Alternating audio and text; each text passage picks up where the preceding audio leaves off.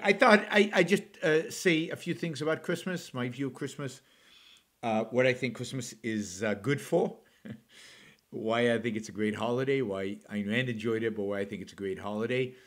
Um, yeah, the somebody says, let's guess how long it will take you on to repeat the urban legend that Christmas came from a pagan solstice holiday.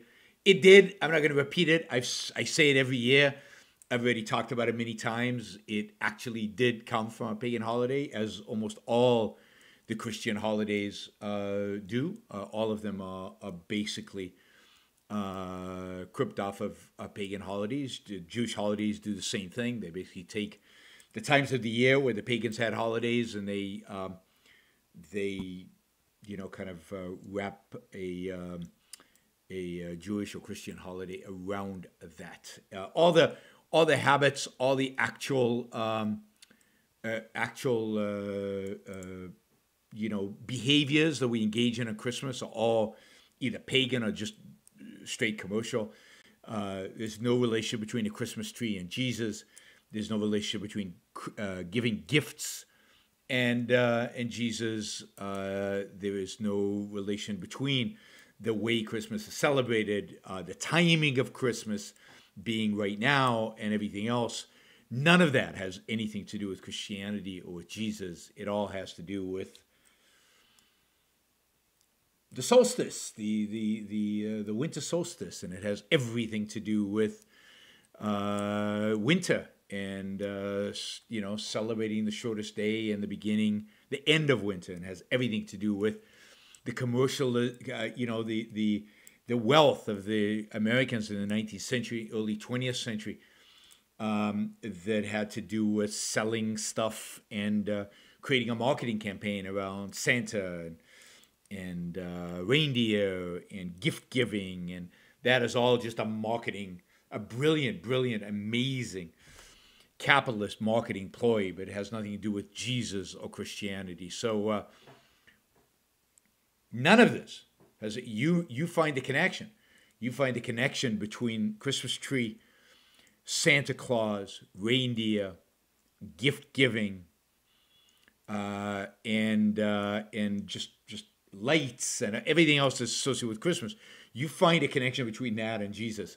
Good luck. Good luck. Jesus or Christianity, good luck. I mean, it's just not there. It is about, particularly in the modern form, it's about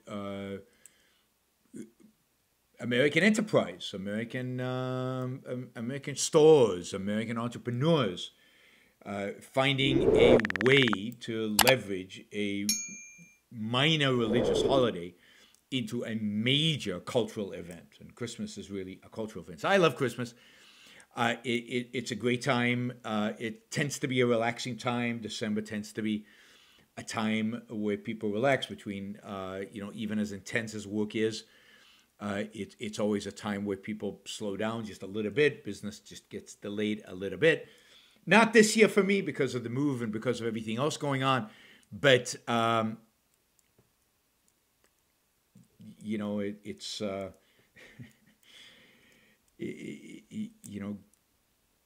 nothing happened on Christmas. Just last point on the religion stuff. Jesus was not born in Christmas. Jesus was born in March, April, probably.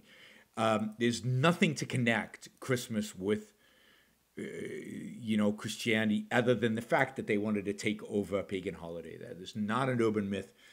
It is, that is the fact. Anyway, forget about that. Not important.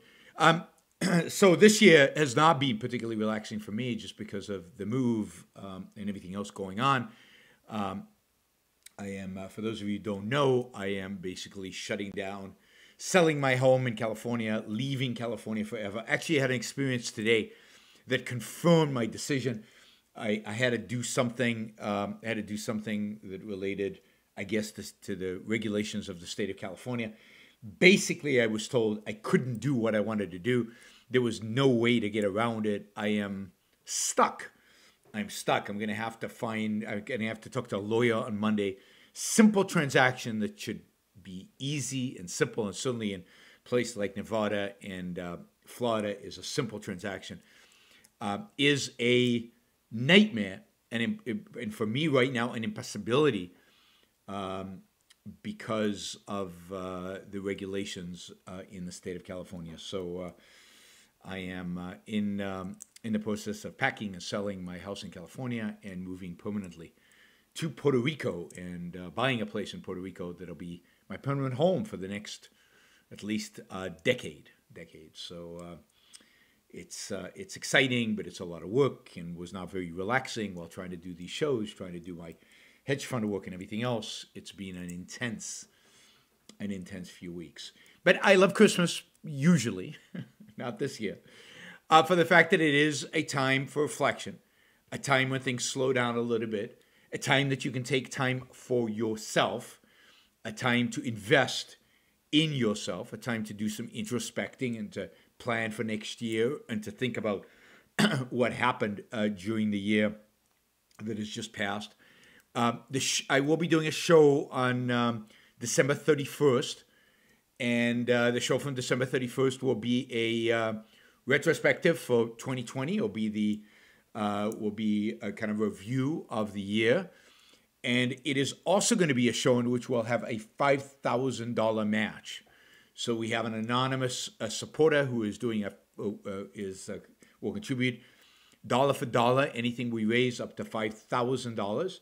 So this will be my big telethon night, and we will do a 2020 review of 2020, highlights, lowlights, lots of lowlights of 2020, the year I cannot wait to see end for a variety of professional and personal reasons. It is the year from hell. So I'm really, really excited about getting it over with and getting to 2021. 2020 was really the worst year for me personally that I can remember, at least in the last 30, 40 years. So I'm happy to get this over with. What better way to get it over with than with a big bang, which will be a $5,000 match show. And for those of you who I hope you all show up, I hope you'll bring your friends, I hope you'll bring your checkbook. But it is, that show will be at 4 p.m. Pacific time on 3/31, so 7 p.m. Eastern time.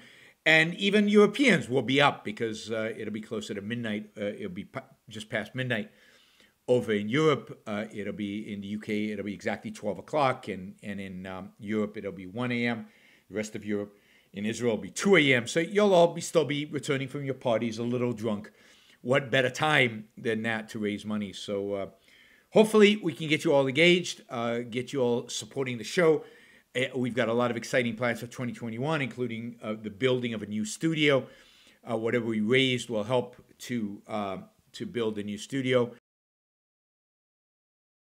What we need today, what I call the new intellectual, would be any man or woman who is willing to think. Meaning, any man or woman who knows that man's life must be guided by reason, by the intellect, not by feelings, wishes, whims, or mystic revelations. Any man or woman who values his life and who does not want to give in to today's cult of despair, cynicism, and impotence, and does not intend to give up the world to the dark ages and to the rule of the collectivist brute. All right, before we go on, reminder, please like the show. We've got 163 live listeners right now, 30 likes. That should be at least 100. I figure at least 100 of you actually like the show. Maybe there are like 60 of the Matthews out there who hate it, but at least the people who are liking it, you know, I want to see a thumbs up. There you go. Start liking it. I want to see that go to 100. All it takes is a click of a thing, whether you're looking at this. And you know, the likes matter. It's not an issue of my ego. It's an issue of the algorithm. The more you like something, the more the algorithm likes it. So, you know, and if you don't like the show, give it a thumbs down. Let's see your actual views being reflected in the likes. But if you like it, don't just sit there. Help get the show promoted. Of course, you should also share, and you can support the show at JeronBrooksShow.com/support, or on Patreon or Subscribestar or Locals. and show your support for the work, for the value, hopefully, you're receiving from this. And of course, don't forget, if you're not a subscriber, even if you just come here to troll, or even if you're here like Matthew to defend Marx, then you should subscribe, because that way you'll know when to show up. You'll know what shows are on, when they're on. You'll get notified, right? So, yes, like, share, subscribe, support. Like, share, subscribe, support. There you go. Easy.